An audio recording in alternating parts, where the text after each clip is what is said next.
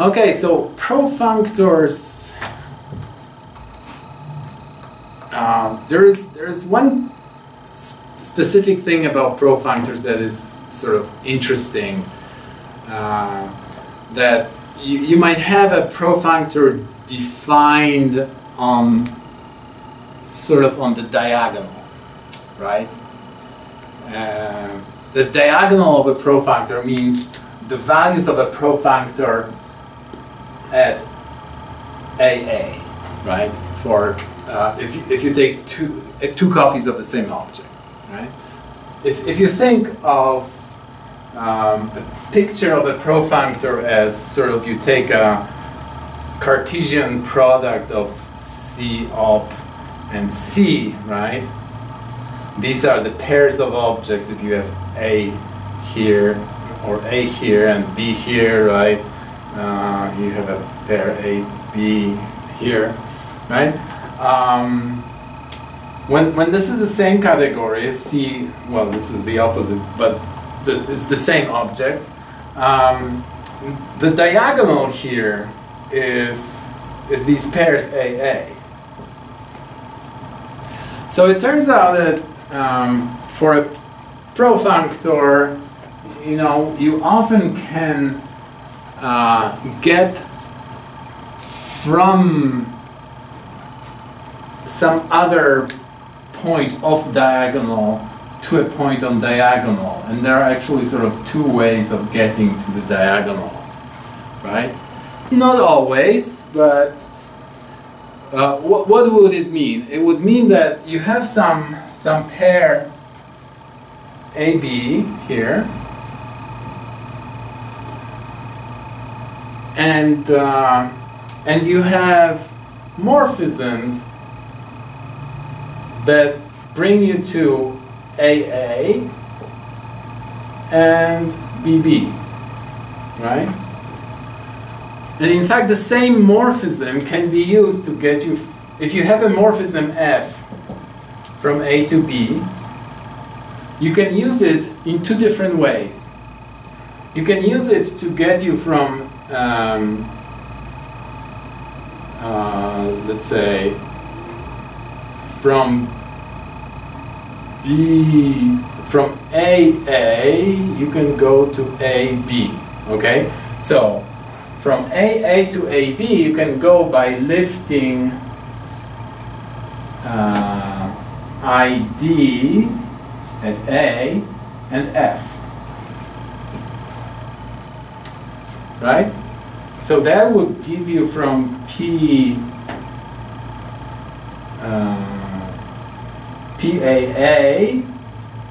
to PID, so A, B, right? So if you lift this pair of functions, IDA and F, it will get you from PAA to PAB, right? Just by die-map. Special case, when, I mean, one of them can be an identity function, an identity morphism, right? We always have identity morphism. So this is a particular case when one of them is identity, you know, you can get from the diagonal to off diagonal. You can also get from PBB, somewhere else, from PBB, right, to PAB by lifting, again, F and IDB, right? F goes from AB, but this is contravariant in the first argument, so it goes from B to A, right? A prime A prime. It reverses, right? So I can use the same morphism F to get me from diagonal elements, so it's actually from diagonal elements to off diagonal elements.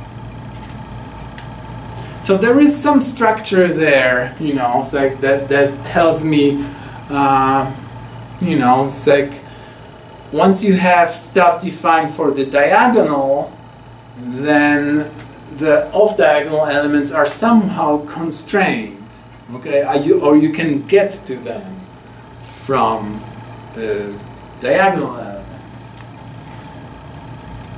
And in particular, it means that maybe I can simplify natural transformations to define a natural transformation only on the diagonal. Like suppose, can I define a natural transformation that would just give me a transformation between diagonal elements, PAA to QAA? Why would I want to do that?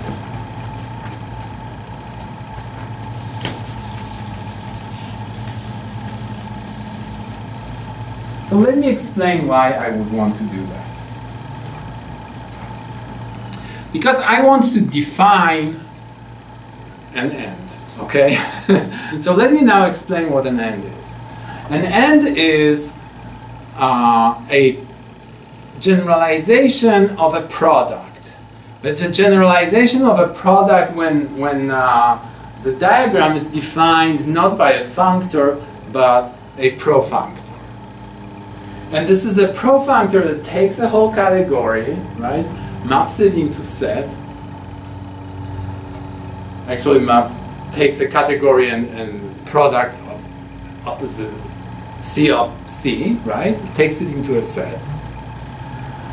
And I want to define a product of all the diagonal elements of this profunctor.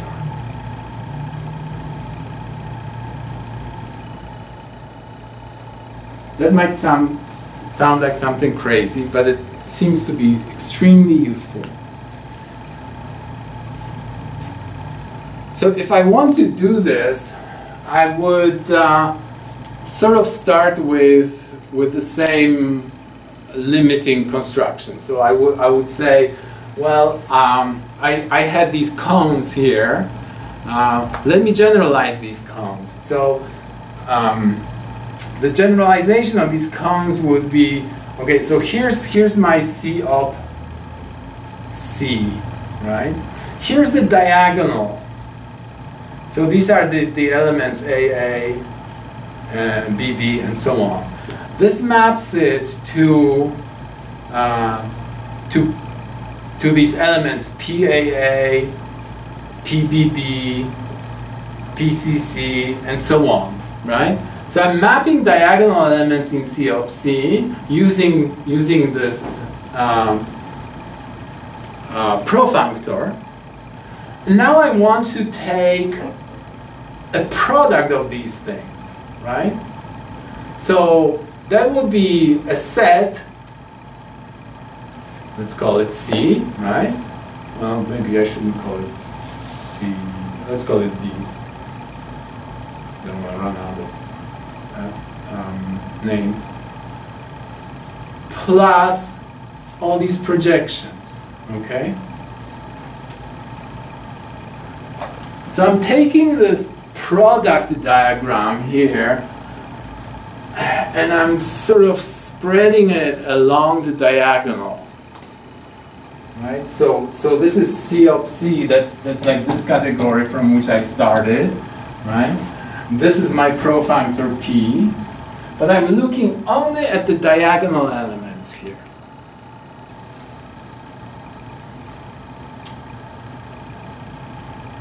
Now, if you do this in a big category like, you know, in Haskell, you would have the category of all types. It means there's like infinitely many of these, and I'm just multiplying them together, right? Seems like a crazy thing to do, right? It's like an infinite product.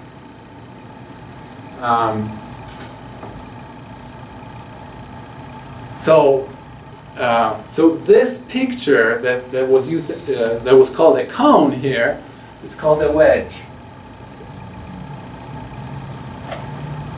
I don't know why the name wedge, but it sort of looks like a suspension bridge, right? It's like this is the apex. Okay, let me call it apex. Okay. And these are the projection morphism. Each of them goes to a particular diagonal element of the profile.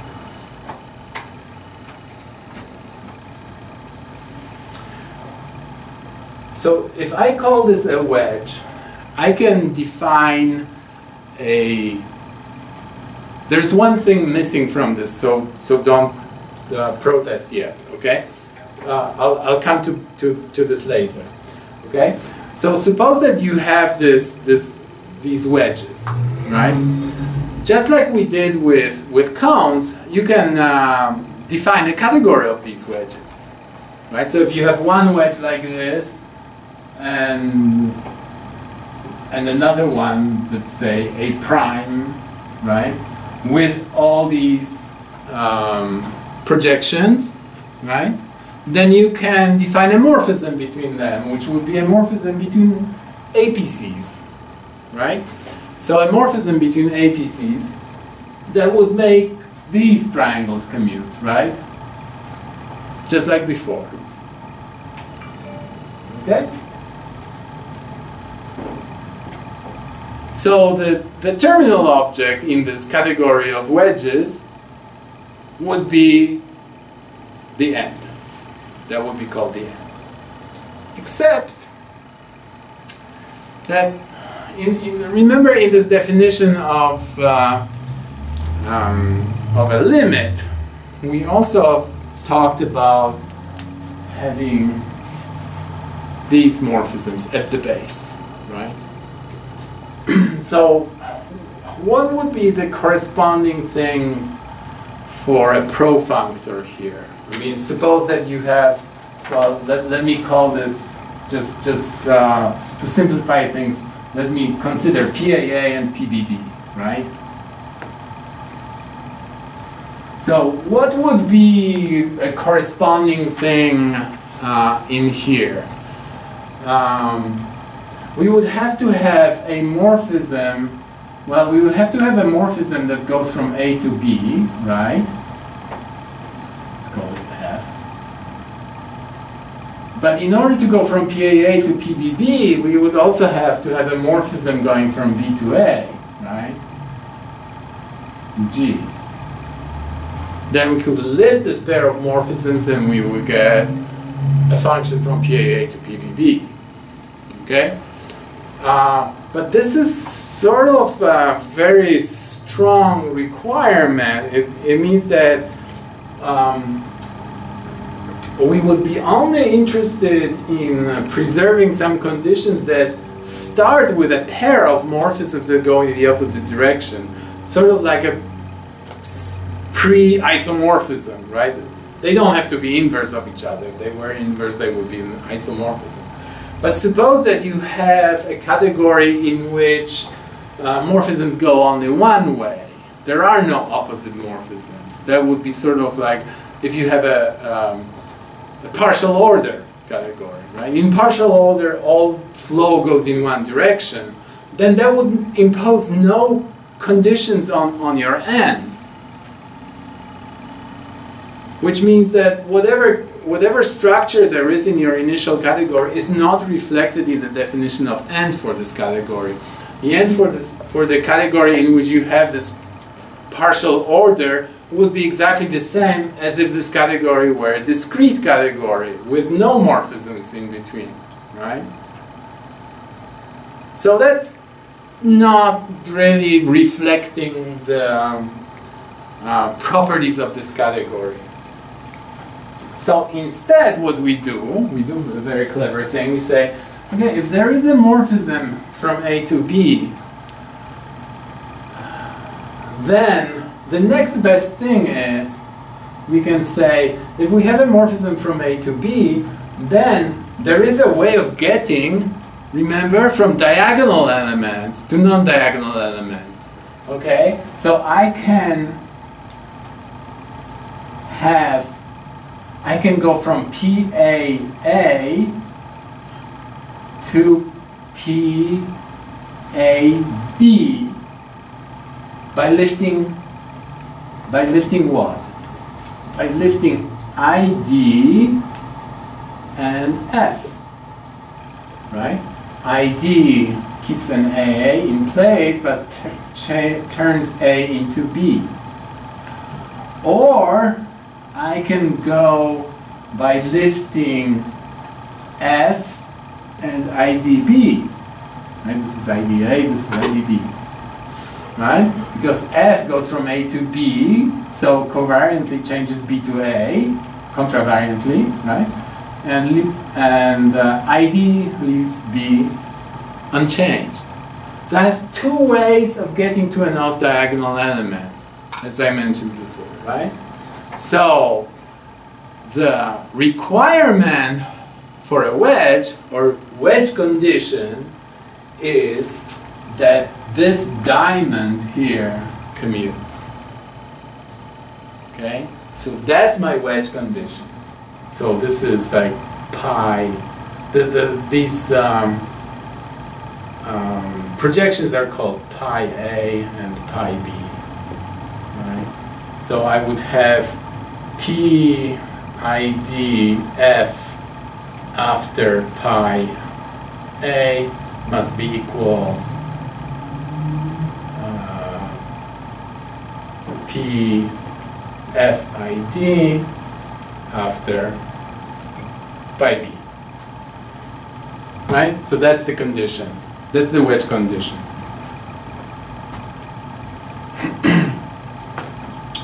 So now you might think, okay, so how would we define this kind of wedge in Haskell, right? Because we could sort of think of, okay, if there was no wedge condition, then this would be a product, and okay, how do we define an infinite product in Haskell? That's another question. Okay, well, we can do this. But the wedge condition is an equality. We can't really encode it in Haskell.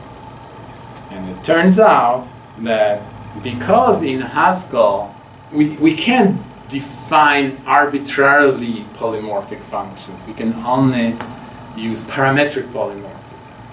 And if you look at this pi is a polymorphic function, right?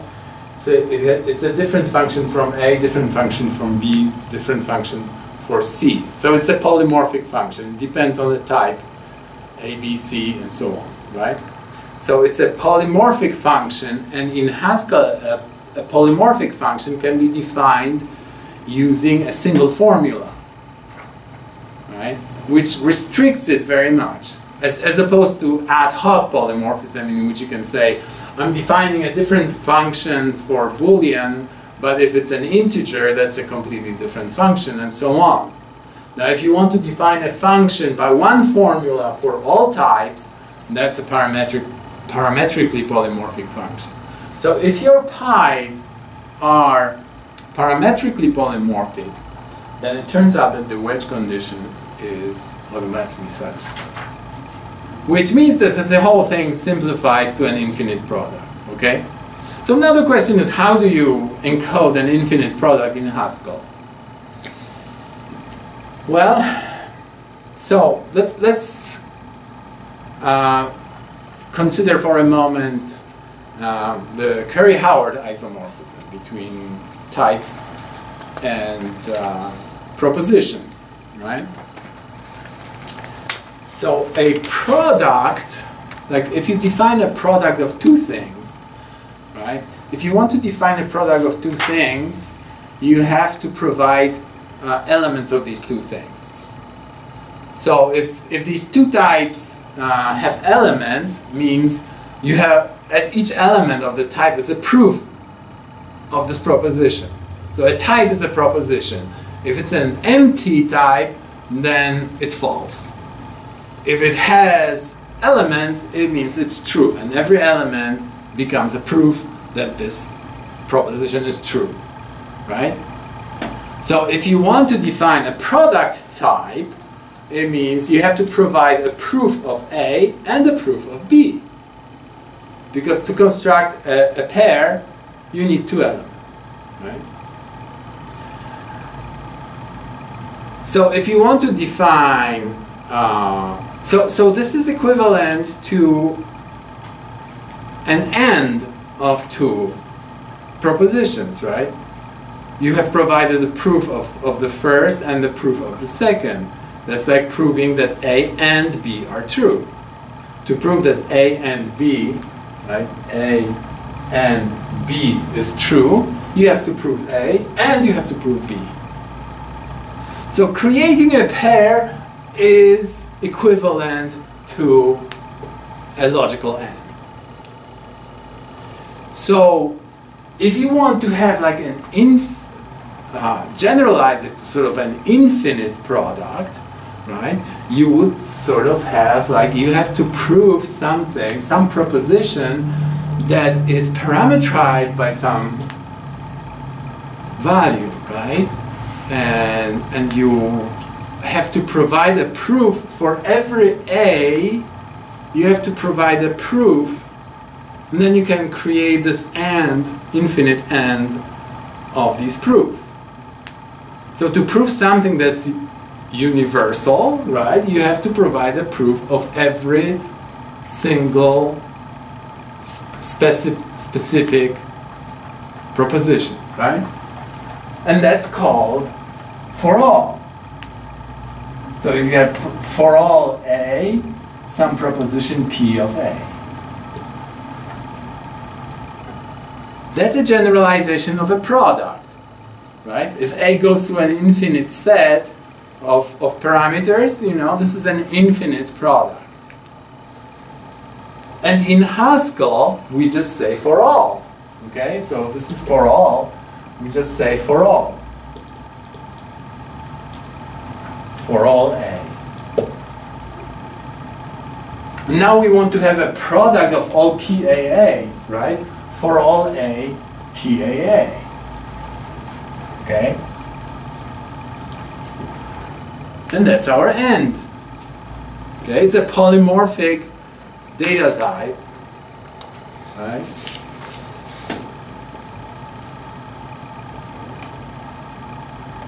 So this is very, very important, you know, this understanding that for all is really a generalization of product, but a generalization of product to an infinite set, right?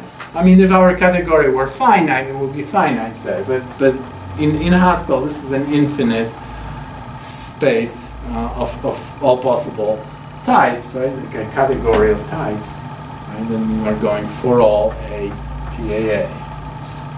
So if you want to generate an element, so this would be your AND, right? So this is AND of P.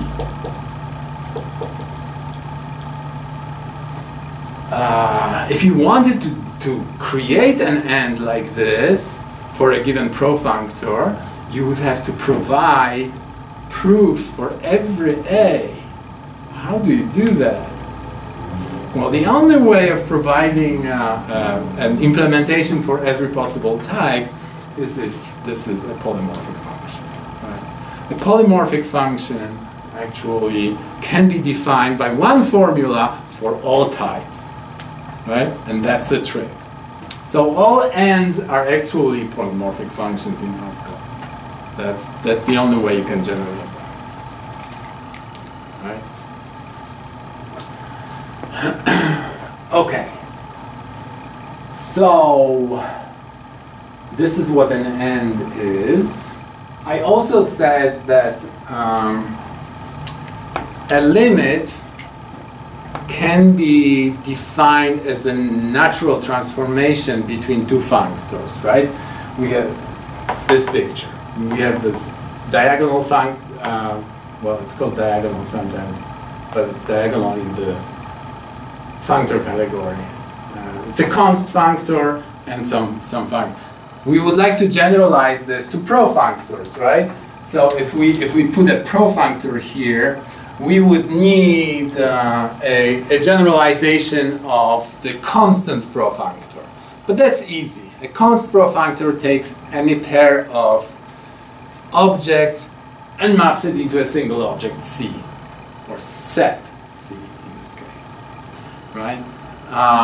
What does it do to morphisms? Well, any pair of morphisms is mapped into identity function. Right? So this is well defined. So we would like to be able to define a wedge using this kind of thing.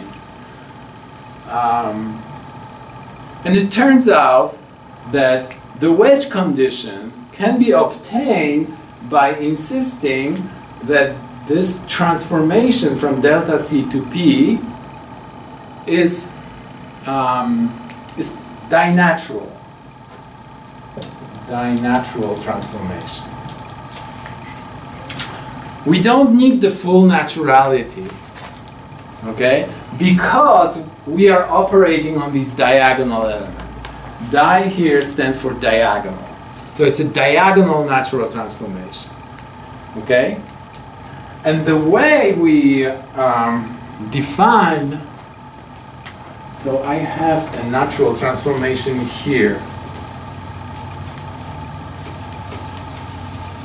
And again, the way to do this is by considering how is natural transformation defined for diagonal elements.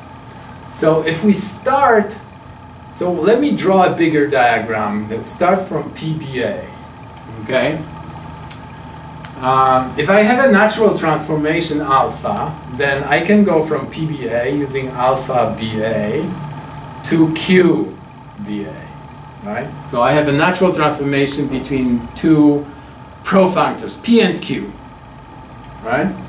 Now, naturality condition means that, and I will draw like two naturality conditions for very specific pair of morphisms. So suppose that I have a function f that goes from A to B, a morphism, I mean. Morphism f that goes from A to B. What can I do? I can lift it together with identity, P F ID, right? To get from PBA to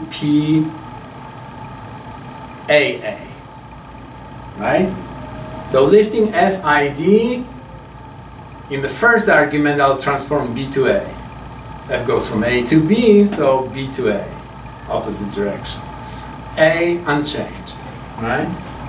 There is another way of lifting it using ID F, and that will get me to P BB, right? So B is left unchanged by ID, and F transforms A to B. Okay? Now from PAA, I can go to QAA using what? Alpha AA. Right? From PBB, I can go to QBB using alpha BB.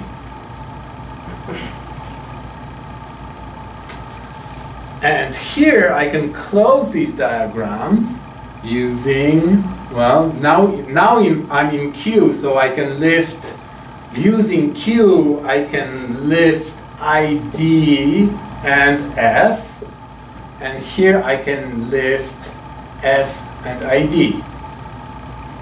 Okay? Notice these two are naturality conditions for the natural transformation alpha that goes from P to Q. Right? These are naturality squares. These are natural transformations. These are F maps or die maps, right?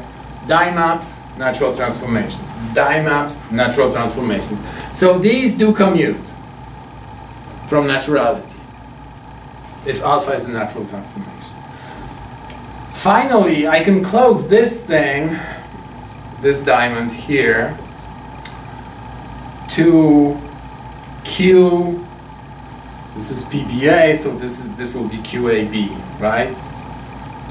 This will be the lifting of QID F, and this is the lifting of QF ID, right?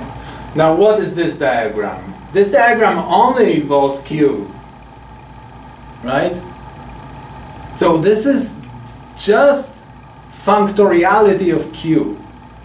Functoriality of Q means that if I apply a composition of morphisms, it's the same as applying a morphism. So the composition of FID, this pair FID with IDF gives me FF, right? The composition of IDF with FID gives me FF, okay? So this is FF and this is FF. This is the lifting of QFF and this is the lifting of QFF. So it has to give me the same thing, right? I'm just lifting them in different order, but the result is the same, right? So if Q is a functor, it has to lift composition to composition, right? Okay. So this is a diagram that is true for any natural transformation. Now I'm going to erase the center of this, okay?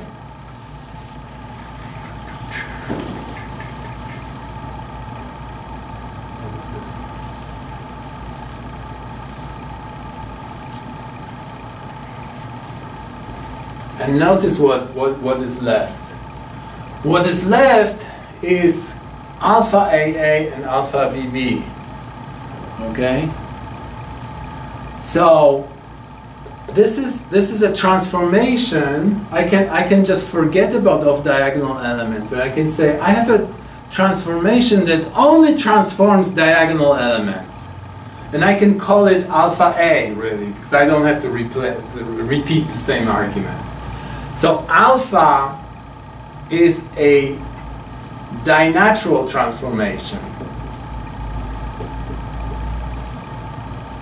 that is defined only on the diagonal. And it satisfies this diagram.